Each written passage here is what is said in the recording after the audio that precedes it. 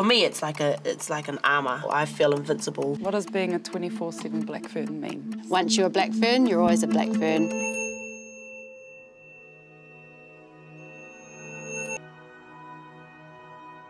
For me, whenever I get my jersey and we're in the changing room, I kind of lay out the jersey. You look at it, you've got the fern, and we get to see the jersey as it is. And for me, I love it because I know my dad played in this jersey, my uncle played in this jersey. Knowing that I have the opportunity for girls to know about the Black Ferns and know how bloody amazing our team is, I love that feeling.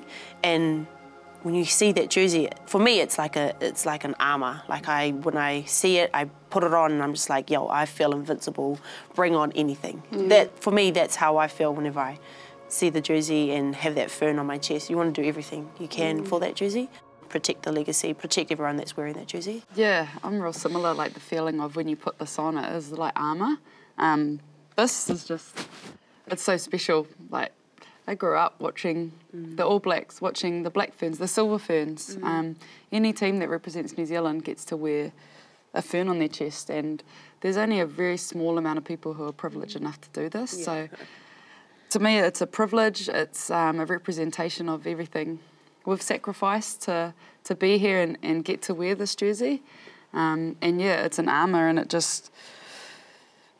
doesn't get old to me every time I get a jersey.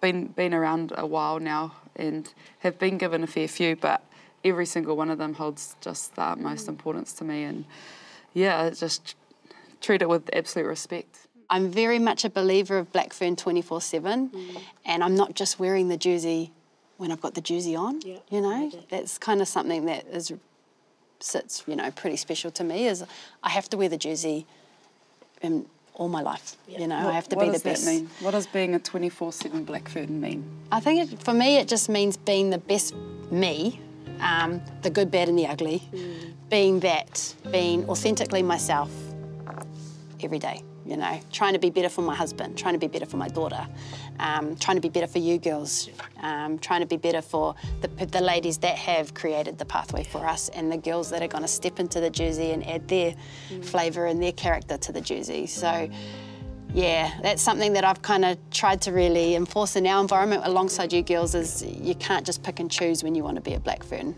Once you're a Black Fern, you're always a Black Fern, and it's about living and breathing that every day.